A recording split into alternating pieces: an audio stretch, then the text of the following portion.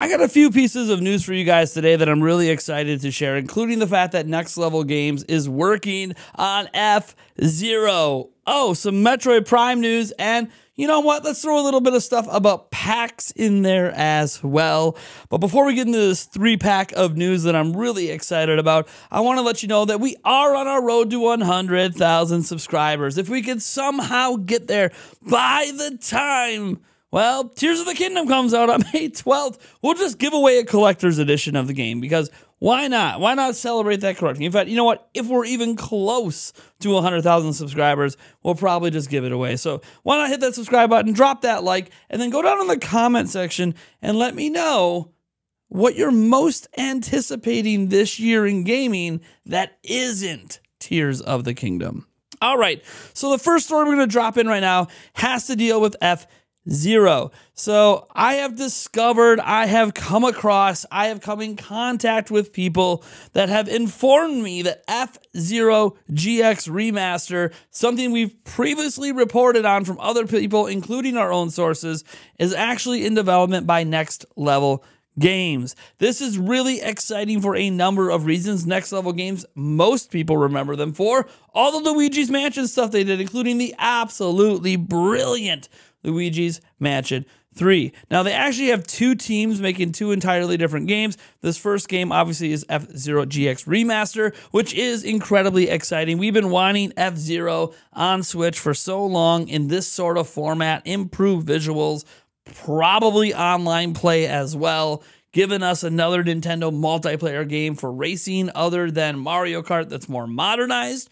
Not that they haven't obviously included online modes with all their NSO games, but this isn't an NSO game. Getting that Metroid Prime Remaster style remake to me is absolutely incredible, and I'm excited for the team over at Next Level Games. I have a little bit of other news about Next Level Games in general. Apparently, after Luigi's Mansion 3, and you know, there was that Nintendo acquisition, the head honcho sort of left the company, and that led to, you know, a bunch of other employees leaving the company. They didn't lose everybody, but they lost a good portion of their staff. They've actually been hiring. Almost all the current employees there have been advertising the hiring over the years.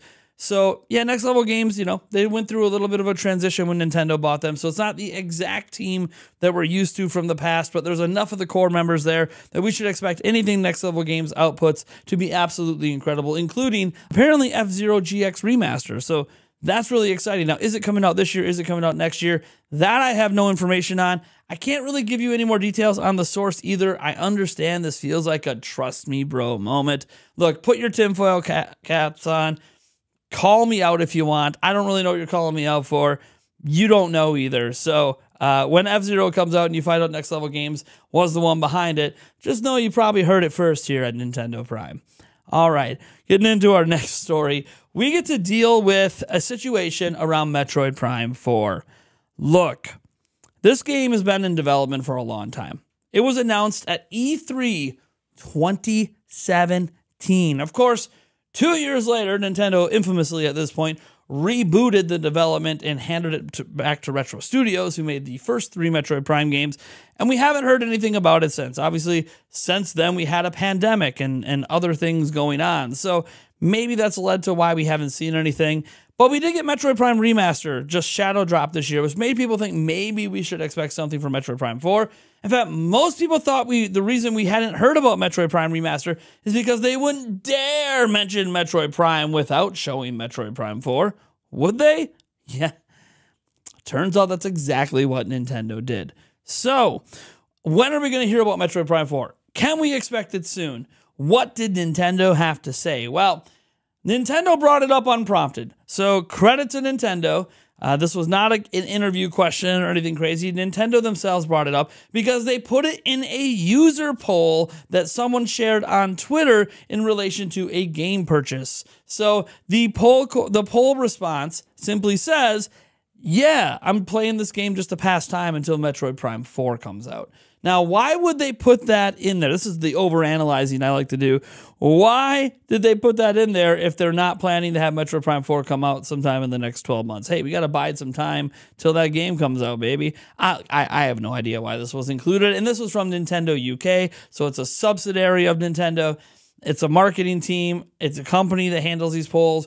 I understand that maybe they're reading too much into this, But the fact that Nintendo officially asked this question and gave this response, that to me at least says something, that they haven't forgotten. It's still coming.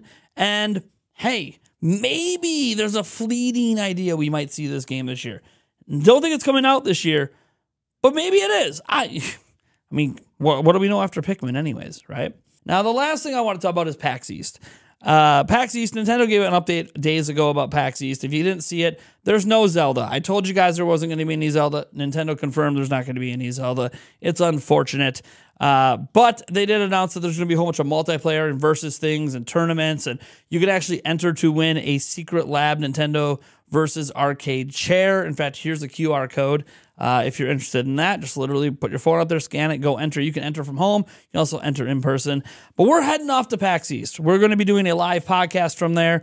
Not really sure where. Some people want it to be a poolside podcast. Some people want it to be live from the PAX show floor. I can tell you that won't happen because PAX has some really weird rules with filming certain things. But the bottom line is we are going to be at PAX. So there's a few pieces of content I just want to put your perspective on and start getting your expectations going for.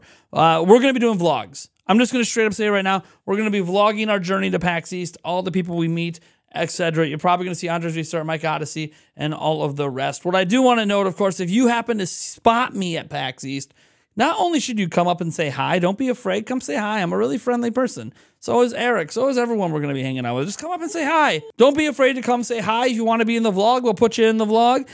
You want to ask me some questions for the vlog? Cool. Maybe you want me to ask you some questions. We can do all that. Have a pseudo mini interview. It could be a lot of fun. You will just have to let me know what you're thinking. That being said, I also want to note that that's not all we're doing. When we're at PAX East, sure, maybe we'll try to compete in some of those game tournaments. Yes, we're going to be going to all the booths. Yes, we're going to be doing lots of networking, maybe even some YouTuber after parties. We'll see about that. I heard there's a karaoke one. You guys know your boy is going to be spitting it on the mic. But that being said, we are going to be there to play games. That's the number one reason for this trip, is to play games. We are going to be going around to every booth we can to find every Switch demo we can of every single indie game, AAA game, everything going on. We're going to try to find all of those Switch demos. We're going to be playing them, hands-on impressions. We'll be talking about, the ones that impressed us the most. We're going to probably be putting footage up of some of the games. I just want to prepare you guys that when we go to these events, we tend to have a lot of video uploads because we'll upload individual clips of the games that we play, right? Like, that's just something that we do. So I really hope that you guys take advantage of that. Obviously, with our media passes, we'll see what else we can do. Maybe we end up getting some details on a certain Zelda game from some Nintendo employees that might be there in person. Every now and then you can badger the right person, and they might be willing to just talk just a little bit. They're not going to give us everything, but just a little bit. Even a little bit's good. But we've had this actually happen in the past at other media events, so maybe we'll get lucky. But I obviously can't say that you should expect that. But yeah, this trip is coming up. It's coming quick. We literally leave in less than a week, heading on that plane, flying out, trying to transport basically the entire studio with us. It's gonna be crazy. But I hope to see you guys there, and I'll catch you in that next video.